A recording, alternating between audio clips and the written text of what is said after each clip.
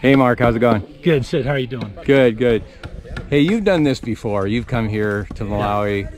Two years ago. 2 years ago. What brought you back? Doing water wells. It's addictive because not only does it give us the opportunity to serve others, but because God is ministering to us. We in America need to mingle with and serve these folks every bit as much as they need us. And right. So it's humbling. God teaches us patience. Me personally, right. It reminds me of how blessed we are in our affluence, and yet also at the same time, what a distraction and that can be. Right. So right. This is a good way of grounding me back into bringing me back to what's important. Right. Loving God, loving others. So while the guys are getting ready for the next stage, I know we're doing a lot for the village with the well. What else are we really impacting their lives?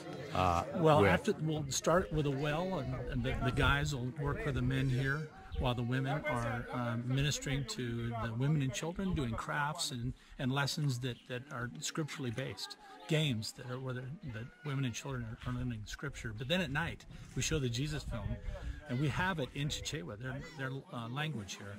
And what kind of reaction do you get? Oh, it's amazing.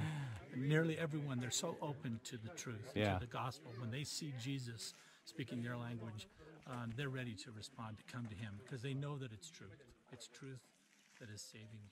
Very cool. Thanks for being here, Mark. You bet. Thank you, Sid.